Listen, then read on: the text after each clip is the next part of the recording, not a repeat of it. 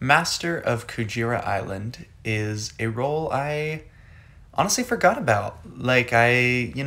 Whale's Treasure shows up. I think it's Whales is fun, but it's kind of tedious. Like, it really just takes a while. There's so many battles, especially after you beat the Masters. It's like, it's just a whole bunch of battling. But I was reminded of this wonderful role, Master of Kujira Island, which is obtained by beating 3 of the elemental bosses using 4 monsters that are not of that element.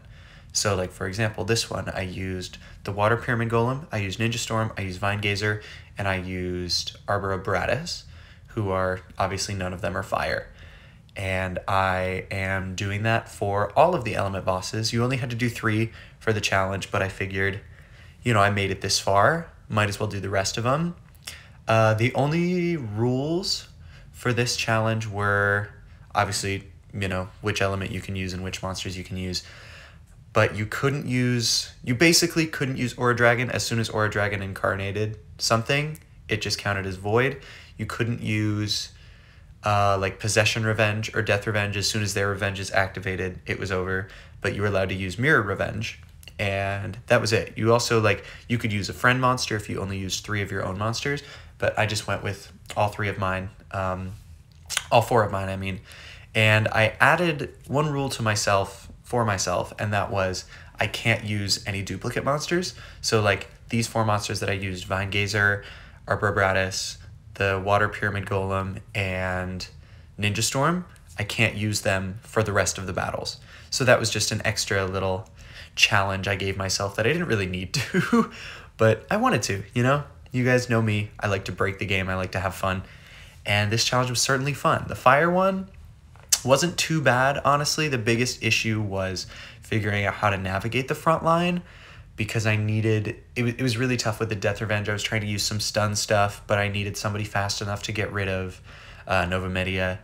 And eventually I was like, I could use Vine Gazers. And Vine Gazers combined with the Stun Revenge is kind of busted. So this one, not really one of the harder ones once I kind of figured out what I was doing.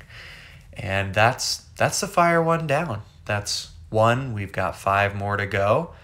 Buckle up. This is going to be a bit of a longer video, but it'll be fun. I hope you guys enjoyed it. Here's just showing you guys the team. And moving on to the next one, Vincent of the Earth Battle. This one was also not one of the harder ones. Kind of the way I approached all of these is I went in once to just see what would happen, see the battle, remind myself of what the enemies are, seeing if I could make some sort of, get some ideas of what I could use against their front line, see what they were weak to. And then I would get an idea, try that idea, adjust that idea. It took a lot of learning the AI. So since I know I'm going into the same team, every time I had to be like, okay, so I go in, I skip. I know this monster is going to use this move on this monster, etc. This kind of one, I knew that that Gaiamid was going to use Dreambreaker on the Balancion, and so I had to go in a couple times to get lucky with the Sleep Revenge. That took me a couple tries, but this one was relatively easy. Anko and Atrahasis is kind of a busted combo, and using Atrahasis, I was able to get the double Sacrolisk, even though I just lost one there. But, the Earth one, not too bad. I find it interesting that some of these boss battles have monsters that aren't of the element in the battle, which is kind of weird. I think this one has the fire pupa at the end and a couple weird things like that, but I guess it makes the battles easier to do. So this one's pretty straightforward. Just kind of using Sacrolisk as a sweeper and Oncodragon clones to just win the battle, basically. I wanted to make sure I didn't kill off either Sacrolisk, because I know, with double Bloodthirst, they're going to be really good at sweeping through the rest of the team. I see he still has 10 monsters left, and I don't want to risk it. So that Guardian Execute is going to kill off the Oncodragon. Doesn't kill off the Sacrolisk, though. I think I charged Bloodthirst on that first one. He stun strikes me, which is great. I was checking to see if I had the double repulse, which I didn't. And I actually haven't charged Bloodthirst on the first one yet. But we're getting there. Eternal Revenge is going to keep doing things. Now I can charge the Bloodthirst. having double two soccer lists whatever on the that- field, I think whatever, made this a lot easier because I'm pretty give me a sure, sec.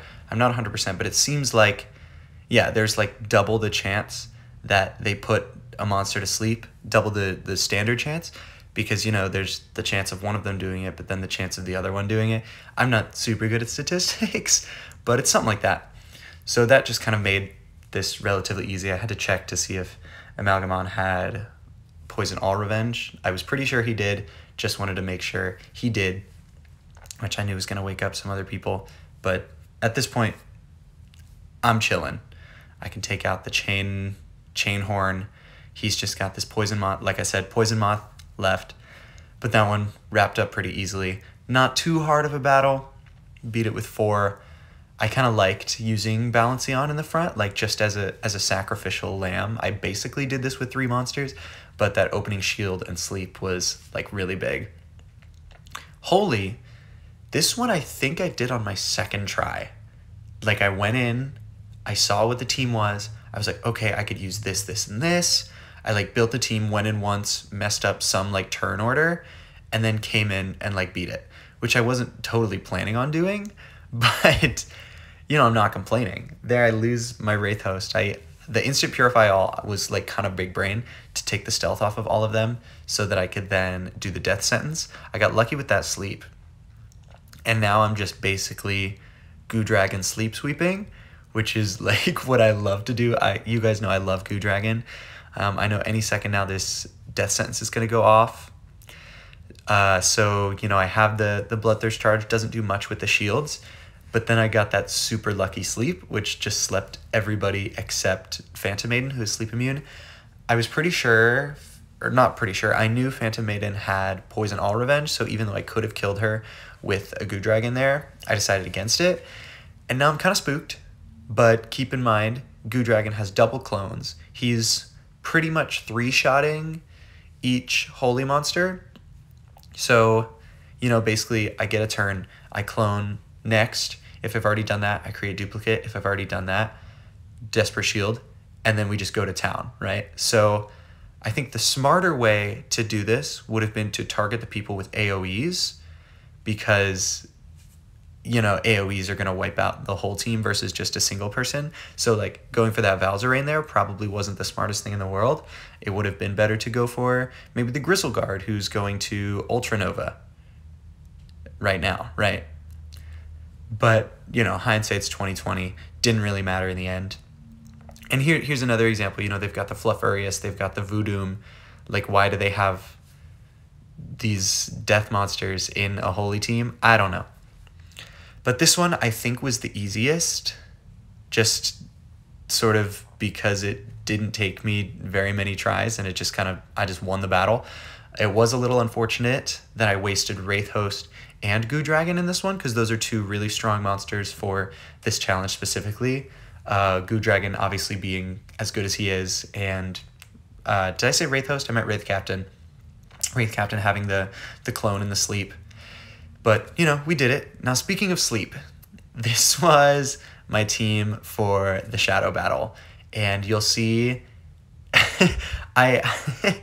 so I went in with this team, and I thought it was super smart, and it was super intricate, and I kept trying and trying and trying, because every time I went in, I had to do this one-on-one, and I needed the one-on-one to sleep all 3 monsters that aren't Onyxia for the strategy to work. And so I went in, and I tried so many times.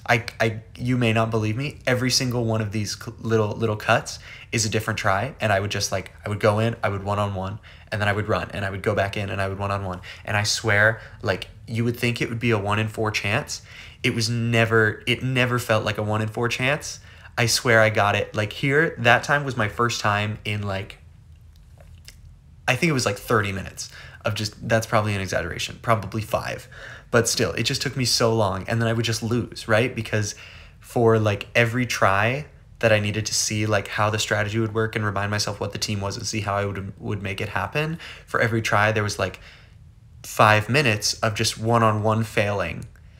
And it was just so frustrating and so annoying and so bothersome, because then I would get a good one-on-one, I would get the cycle that I needed, and then I would just lose. So this one I definitely think took me the longest, it just solely because of this. And also like the video editing of doing all this was super annoying. There I got another one. So I'm like, okay, great. That was only like 3 tries in, and then I lost again. So it took me a while. You'll see I kept changing out the one-on-one monster. I kept changing out Angel Lion for like Heaven's Maiden, is that her name? The second form of Brynhildir. And I was just trying, just could not get it. I went to bed that night, woke up the next morning, decided to switch up the strategy. I really, really, really wanted to make Tezelo Pico work because I think he's so cool. And I was using his sleep bomb to like put everybody to sleep except Onyxia, because I'm getting an Onyxia clone, and Onyxia obviously is sleep immune. But it just wasn't working, so I had to switch up the strategy a little bit. I also thought it was so cool using Zeus Worm and Roar. I just think Roar is such a cool move, and I wish it was more viable in PvP because I would use it, but it's just hard to pull off because you basically need him in the front line and you're never going to get a Stun Bomb Curse pulled off. I did the Vile Rage on Angel Lion to make sure that he killed Scaleviathan. I labbed this out so many times. I knew that I needed Angel Lion to kill Scaleviathan because if anybody else killed him, it didn't work. And now, this was, I think, my first run with the Crimseus. It might have been like, you know, I went in, did a couple trying to get the one-on-one to hit right, because at a certain point, I just stopped recording because I was like, I'm never going to get this one-on-one. But I finally got it, went in with the Crimseus, got this Nova Drake clone, and I was basically, with the old strategy, I was basically soloing the whole battle with Onyxia, but then you get to the end and there's a Tortogeist who summons his baby, and so the only way I could get by that was if I'd like dreaded wave 4 times, but then by then the Tortogeist has Drain Survivor, which just kills Onyxia, because if I killed the baby, then it would summon another Onyxia who would kill mine because I didn't have this any way to purify. Also, Brynhildir was super annoying because Ragnarok just kills. And so there was just so much that went into this battle that you'll never see, because you'll see this version where I won because I had Onyxia and a Nova Drake. So once I got the new strategy down using Crimseus, which by new strategy, I mean once I put Crimseus into my team, this one was pretty easy. Also, Revenar Keon was really hard to take care of when I was just soloing, because you would have to come in, you would have to take off the shield, and you would have to kill him, which is like, how many seconds is that? Like 160? And you just can't afford that. With the bear, this was super hard because you needed to you couldn't poison the Zulong, so you had to kill him. But the Tenebris came in with the entrance, so if Zulong got a turn, it was over. There were a lot of moments like that where it's like, if this monster gets a turn, you lose. If this monster gets a turn, you lose. But you need to kill like these 3 monsters before they get turns. It was really hard. Glad I finally put the Nova Drake into my team. We did it. I think Shadow was the hardest up to this point, but we made it work. Once I fixed my strategy, I really wanted to use Tezelo Pico. I really, really did. But I just couldn't make it work, which is unfortunate, but it's okay. I think I might try him in PvP soon, because I +9'd him just for this and just ended up not using him. There's the team for the Shadow. And now we get into Storm. I think Storm was the hardest until, I guess a lot of these were hard until I realized it. So this one was hard because there was a lot of RNG based on what move would the Chromera use when he came in. Sometimes he would Swift Accelerate Team like that. Sometimes he would Chrono Killer, which put the Missile Torment to hold ground. Sometimes Tyragor's Fast Strike would not get blocked by Missile Torment, and he would kill my Jacqueline. Sometimes Electric Cheetah would come in and he would Time Strike my Stun Revenge clone, and there was just nothing I could do. So there was a whole lot of things I could never plan on with this, because I was trying to do basically the same thing I did with the fire thing. But then I discovered Squash does so much damage, an unbelievable amount of damage, easily one-shotting these super buffed Storm monsters. And so I was like, I don't need to necessarily Vine Gazer stall this team. I can just sweep through it with Jacqueline, which was a crazy realization, but a realization that made this so much easier. So they're risky healed all to make sure the Seniguard didn't get killed by the Vine Eyes, because that happened a couple times too. I was really worried about what Air Raider was going to do, and super lucky that the Electric Cheetah didn't do an Ultra Thunder, because that would have destroyed me. And also super lucky that the Leogeist did the Inspire there, because if I had lost the Seni Guards, it would have been over. Because even though the plan is to just like sweep rather than like Vine Gazer stall like I did with the fire team, I still like need the stun control. And by losing that, you know, that made it a lot harder. So there, I knew that the Zephyrin, since his single stun revenge, it wouldn't hit Jacqueline because she's stun immune. I went for that. And now we're basically home free. There was some... What's at the end of this one? This one has, at the end, there's 2 Penguinators in a row. And I knew about that. That, like, always gets me in the normal year when I'm just, like, doing it with my normal Storm team. I always forget about that because he'll come in and he'll wreck you. So I needed to make sure I had a plan for that. But otherwise, I could just chill. Like, Squash is gonna kill whoever comes in. I sped it up a little here because I wanted to get a little bit more control, and I needed to bring in that next stunner guy, but I, again, didn't want him to get killed by the Vine Eye, so I needed to make sure that he got a turn so he could duplicate first. I also tried this one when I was still trying to go for, like, the stun lock Vine Eye thing. I was using Sanctalion for a little bit because of the shield revenge, also with the stun, but what I discovered with Sanctalion is he doesn't have... Sanctalion is too slow. So like the Vine Eyes would kill Sanctalion before they could clone again, which was just really bad. Here I was lucky that I just made sure I had monsters ready with the Germinates so that I could Poison Eater with the Vine Eye once I squashed the Penguinator to kill him off. And it was smooth sailing from here. I had a Germinate ready for the Tyragor. I could just Ultra Quake. It was over. Jacqueline, crazy strong. This honestly has inspired me to maybe put her in like an Ultimate Challenge team, because I've actually learned a lot about using Vine Gazer over this challenge. There's the team, still no duplicates yet, and finally going into the water one. But yeah, Jacqueline, crazy good for this. Now, this water one I think was the easiest because there's a lot of storm monsters in it for some reason. And once you get rid of I was using like kind of a similar thing with a twin knockback at the start to just get rid of Razor Ray and Aurelius so that I could stun them. But then I was like, you know, there's something else I could do with this. So I just went in raw with my Nova Drake. And I was like, let's see what I can do. I used Regalian for the seal because Razor Ray obviously couldn't be stunned and he would just laser blast somebody, using XYZ for the stuns on entrances, using Heaven's Worm to heal up Nova Drake and really anybody else when I needed it. The biggest problem I had with this one was people kept killing my Heaven's Worm. So the run that you're watching right now was me going in like, okay, no matter what, I'm going to make sure Heaven's Worm survives. And that's what I did. I kept also killing the Dolphreeze too soon. I realized I needed him to stay alive so that he would summon the Diamondoids, but sometimes he would like kill my Heaven's Worm too early, but it really wasn't a huge deal. And the Regalian, obviously the Swift Accelerate team was super nice. There was some point where I was like trying to line it up so I could instant knockback next the Blue Maluga, because the Blue Maluga would absorb the stun as they're entering, but then I realized I really didn't need to, because once I got Nova Drake accelerated and charged, like I don't remember how much Ion Field is. I think it's 30 seconds. I don't remember exactly how much he stuns on entrance, but like it was enough that I could just kill the next person. I did use the knockback next on the, what's his name, Centurion, because I was super worried about the Albacon, because Poison Touch would ruin me. But luckily he did the Stealth Bane on the Heaven's Worm. At this point I knew I was far enough in the battle that it didn't matter that I didn't have Heaven's Worm, because I think Nova Drake still has From the Brink. I could be wrong, but I don't remember. There at the end, I got super lucky with those 3 sleep entrances. If any of them had hit Nova Drake, I think this battle would have gone differently. So that was super lucky. But okay, no, I didn't have From the Brink, but I knew it's just a storm monster in the water buff team, so he's not going to be able to kill me. And that was the challenge.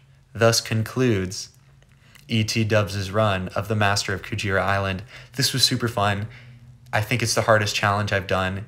It took me a lot of time, a lot of tries, a lot of trial and error. But at the end of the day, I'm super proud of myself for doing it.